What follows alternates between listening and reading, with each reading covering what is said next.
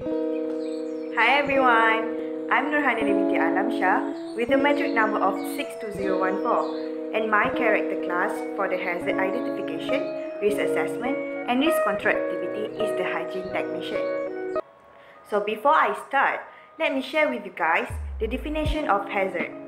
Hazard is defined as a source or a situation with the potential for harm in terms of human injury or ill health, damage to property, damage to the environment, or a combination of these. Basically today, I'm going to share with you guys about chemical hazard that I have found, which is the dichloromethane or known as methylene chloride or DCM from the site visit, which is located at the Industrial Design Workshop at Faculty of Applied and Creative Art FACA in UNIMAS. So, what is DCM? DCM is a chemical colorless liquid with a sweet penetrating ether-like odor like the chloroform. Non-combustible, but if exposed to high temperature, may emit toxic chloride fumes, and the vapors are narcotic in high concentrations. DCM can come contact with the recipients, which are the staff and the students, as DCM is being used as a solvent and paint remover. Other than that, it also being used as adhesive to attach the clear cast acrylic sheets or known as perspex. The hazard of DCM present in two types of hazards, which are harmful or irritant hazards and also the health hazard. For the harmful or irritant hazard, it causes serious eye damage or eye irritation category 2, skin irritation category 2, and respiratory tract irritation or known as carcinogenicity category 1B.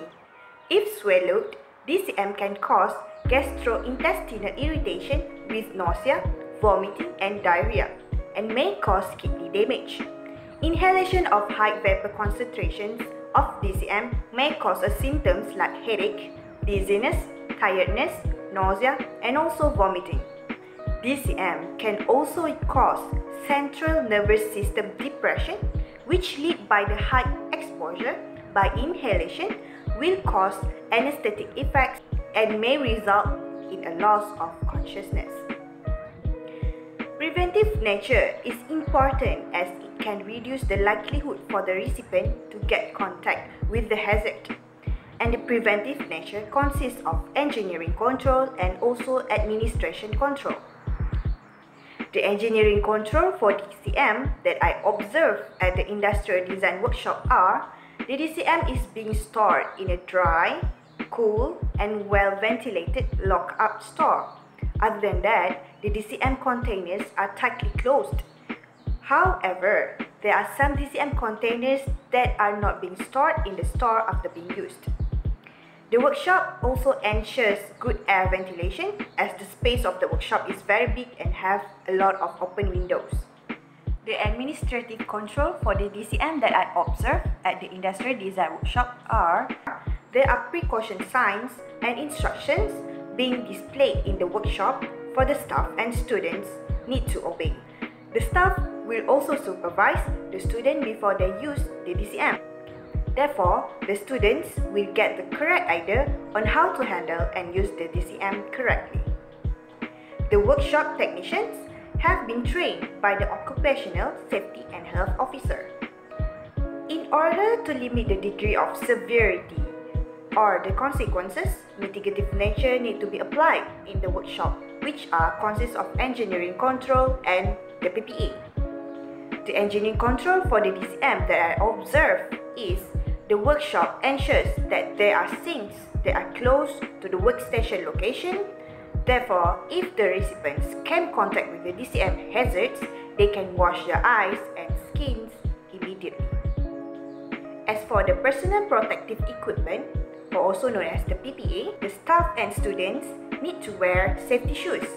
Other than that, they need to wear appropriate protective eyeglass or chemical safety goggles. They are also need to wear appropriate protective gloves and clothing to prevent skin exposure. And last but not least, the staff and the students need to wear masks whenever they want to use the DCM. The chemical safety goggles and masks are provided by the workshop to the staff and the industrial design students that are going to use this chemical. So, what are the responses need to be taken if exposed to the DCM? If the recipients are exposed or concerned, they need to get medical attention or advice. If the DCM is being inhaled, remove victim to fresh air and keep at rest in a position comfortable for the victim to breathe. If not breathing, give artificial respiration to the victim. If the DCM can contact with the skin, wash with plenty of soap and water, and if skin irritation occurs, please get medical advice or attention. Take off contaminated clothing and wash before used.